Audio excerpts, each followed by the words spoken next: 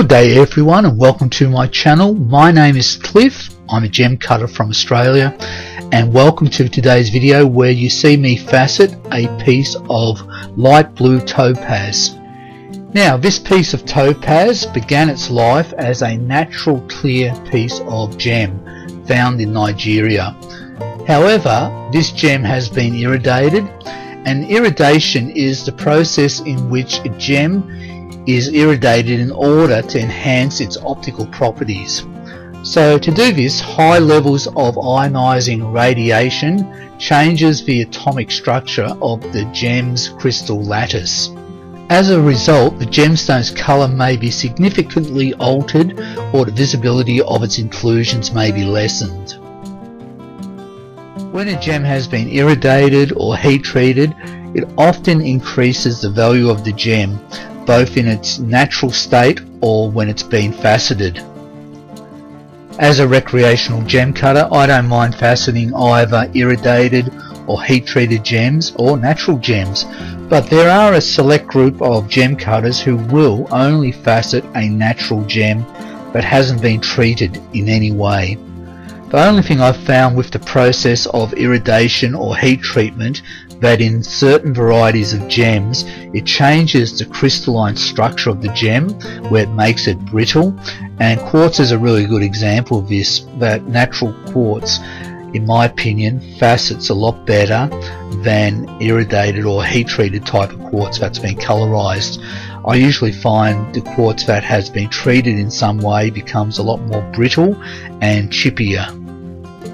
Now normally when I start cutting a gem, I usually preform the gem on my faceting machine or at my gem club. However, in this case I've decided not to, where I've just marked out the outline of the shape and the center of where I'm going to glue my dopstick to. And I've also highlighted where there is an inclusion, where the cross is, and also where the cleavage plane is on the topaz. So topaz has a cleavage plane, and that's the direction of the cleavage plane where the arrow is pointing at. Now I could probably do a preform and grind it up to the shape, but in this case I don't think there is any point, because I do need to remove an inclusion where that cross is, and it gives me an idea of where the cleavage plane is if I mark it. And often you don't need to preform, you can just glue the dop directly onto the gem if you know what type of shape. Now this particular piece of topaz lends itself to a trillionth shape of a gem, so I'm not going to go through the whole process of preforming the gemstone. Now I've got to mention to most of my subscribers and viewers who are regulars that with this particular video the outcome of this gem turns out totally different than what I intended at the beginning.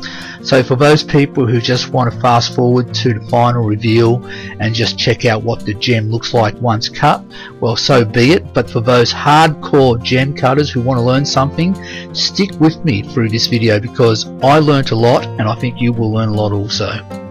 Now my intended design was going to be the all-seeing eye, which was designed by John Bailey. Now John in his own right is a really good gem cutter and a really good gem designer. I rate him very highly among the best of the best gem designers out there, people like Jeff Graham or Bob Keller. Now John has created many wonderful designs. I've cut several of his designs already. So this is a design I've always wanted to facet, and it really looks great, as I do like faceting eye designs. And here is a computerized generated GIF of what the design looks like cut. Now it seems to me that John got his inspiration for this design from the $1 bill, which features the Eye of Providence, but I'm going to change up his design just a little bit to suit the refractive index of topaz. So I've just tweaked the design a little bit where the crown remains the same, but the pavilion angles are not quite as deep, because I don't want to waste as much material, and I really only need to cut the pavilion angles at about 39 degrees, which saves a lot of waste of material. And I've excluded the eye on the base of the pavilion also. So not a lot has changed within the design, and thank you to John for giving me this design to work on. Anyway, let's get started on this project and we'll start cutting the gem.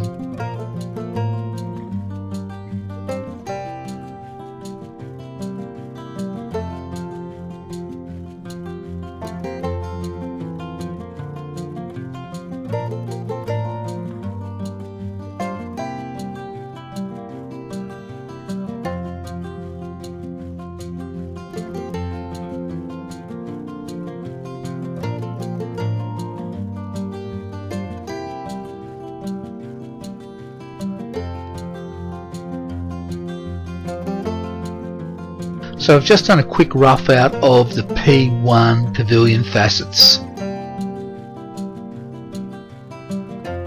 So having done a quick rough out on a fairly coarse 600 grit diamond topper lap, I'm going to go to a very worn 800 grit diamond topper lap.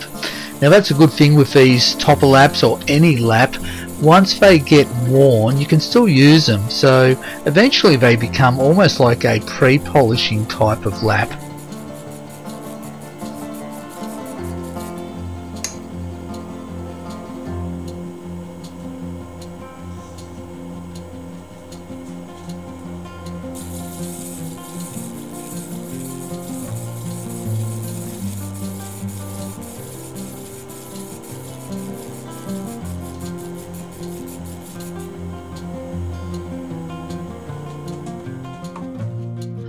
So as you can see now, the facets look a lot crisper and cleaner after I've gone over the original facets with the 800 grit diamond topper lap.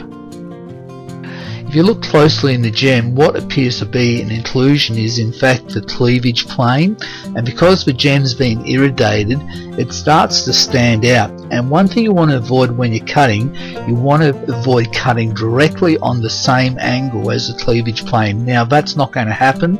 I could actually see it within the gem before I actually put the gem on the top, and you can see it near my thumb right now. There it is.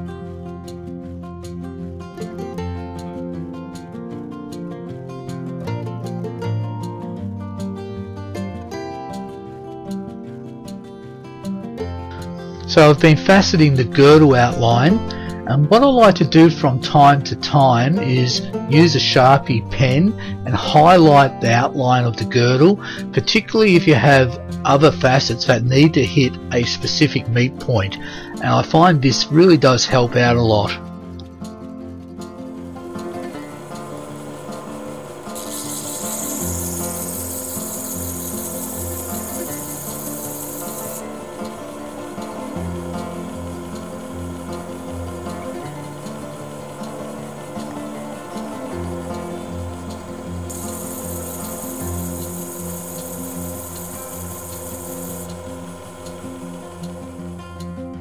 So here you can see where I've cut 6 facets on the girdle outline, and you can see how the aid of the Sharpie pen is really showing me what I'm cutting, and you can see that these facets are coming into a meet point.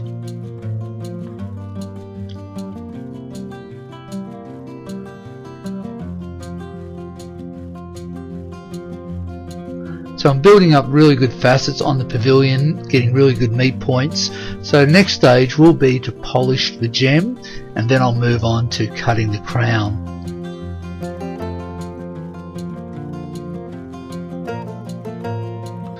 So I'm ready to start polishing the facets as a final polish on the pavilion, and I'm using 1 drop of sewing machine oil, and I'm using a 50,000 grit diamond compound on a tin lamp.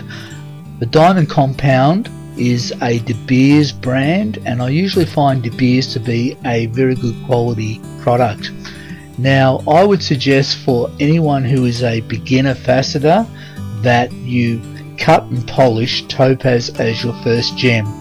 It will save you, in my opinion, a lot of heartache compared to cutting quartz.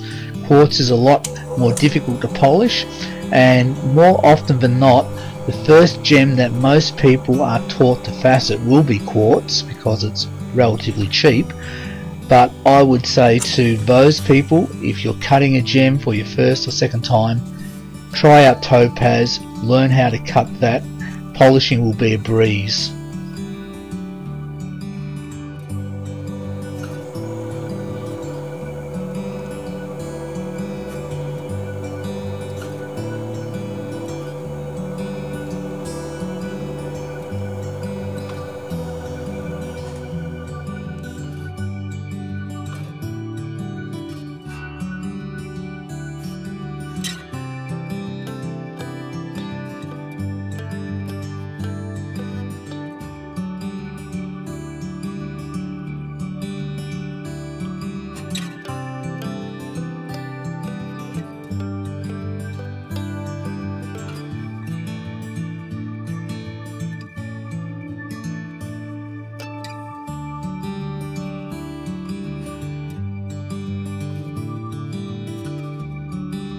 So I'm ready to facet the crown, so I'm doing the secondary transfer. Normally I just use a transfer jig, but you'll notice that I'm using a transfer jig and an alignment block within the jig. And I like these alignment blocks because you get a lot more accurate transfer. I've found with factory transfer jigs that they often can pull the dot to one side, left or right, when you're making the secondary transfer. So this means when you insert the dot within the quill, you will need to either cheat left or right, and that will have to be for the entire crown. So these alignment blocks eliminate all those issues.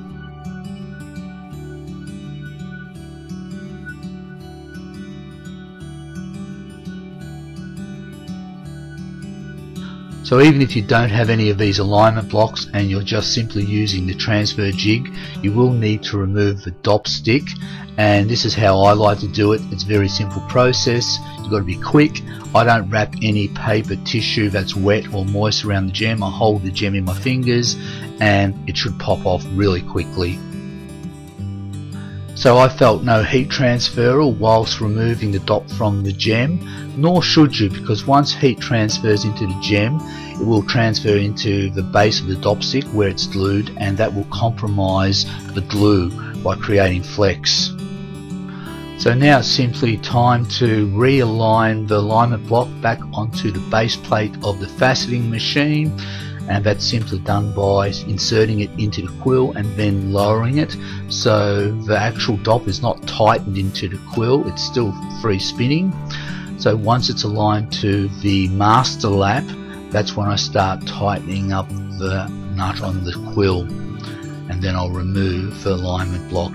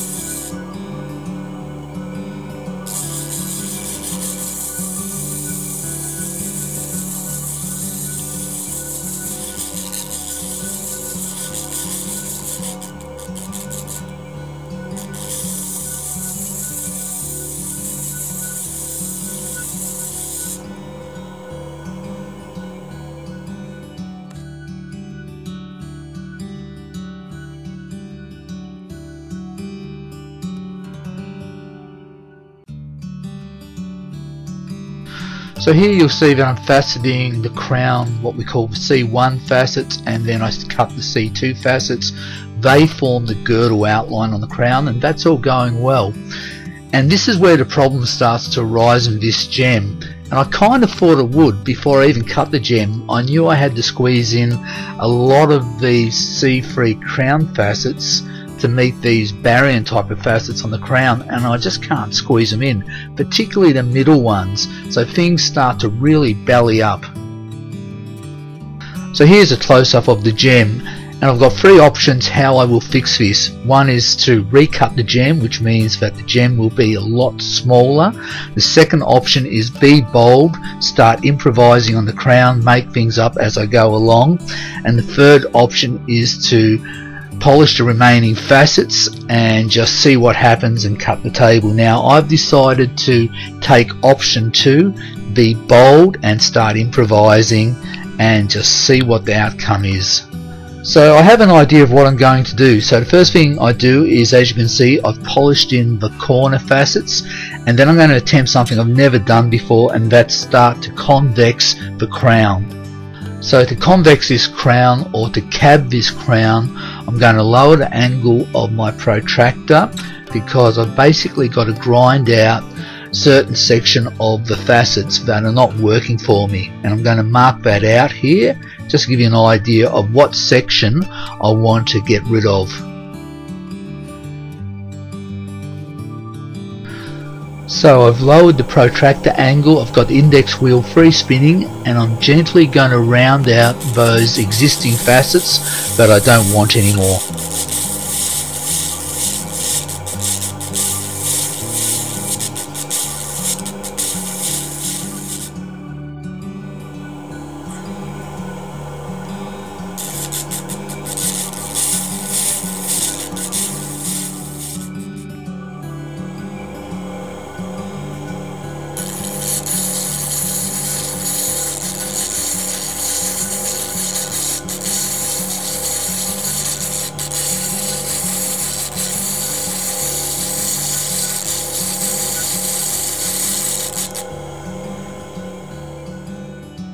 So I've done an initial grind, and so far it's going well, but I still have a few little patches that I need to grind out. So I will need to make little tweaks on the height and on the protractor, and particularly in this corner area that needs to be gently cut away.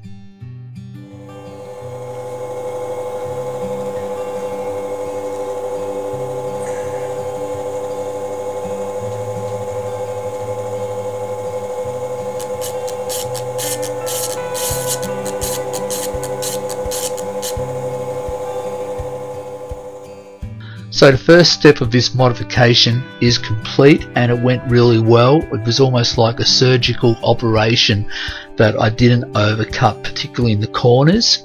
So a little bit of tweaking with the protractor and the height adjuster got the job done. So the next step is for me to polish around the surface. Now I've never done this, so this is purely experimental from my point of view, but in essence what I'm trying to do is actually cab the actual gem, and that's usually done on other machines. So to polish this crown, what I've done is created a diamond slurry on my tin lap using a lot more 50,000 grit diamond than I normally would, and now I'm just getting it nice and wet and just spreading that diamond on the lap. I've changed the protractor angle so that I'm going to start polishing from the point of the crown and work my way into the base towards that girdle outline. So just take my time free spinning and we'll see what happens.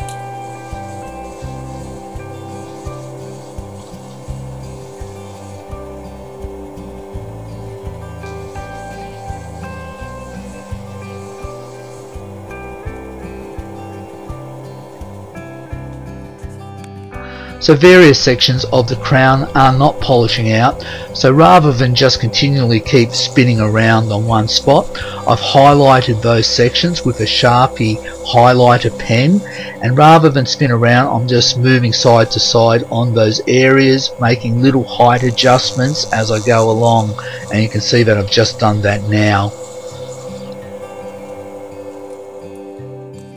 So most of the crown has been polished except one section leading into the corner, and I'm getting this white patch, which you will often get on flat surfaces on large facets. That has to be removed, and I'll make very minor tweaks to get rid of that patch. So to remove this little patch I'm having trouble with, I've raised the height adjuster. I'm going to add more of the oil just to make more of a slurry, rub it in, and I'm going to start from the top of that patch, and I've made a little adjustment by about 1/10 of a degree on my protractor, and I'm just going to work my way down into that corner, just making little twirls and just lowering gently as I polish through that dusty section of the crown.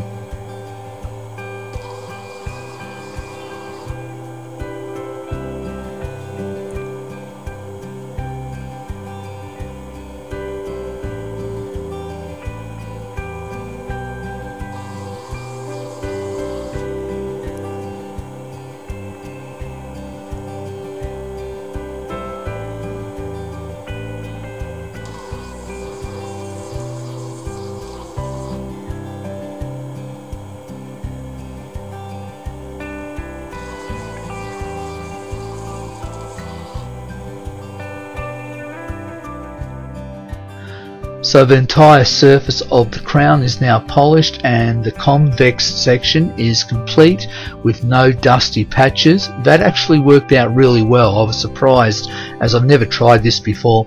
I don't think I've ever seen anyone do it on a faceting machine, so this leaves a lot of options available for different designs in the future. So on to the next section. In the next scene, to complete the gem, I've cut in and polished 48 micro facets at increments of 2 indexes on the 96 index wheel, and it's formed a triangular shape with rounded corners. Now, I haven't shown you how to do this all. If I did, I'd probably overcut many of these facets. But the moral of this story is that a man's got to know his limitations. Because this was a complex design by John Bailey, in hindsight I should have really done a test cut on a relatively inexpensive piece of gem and made it a lot bigger.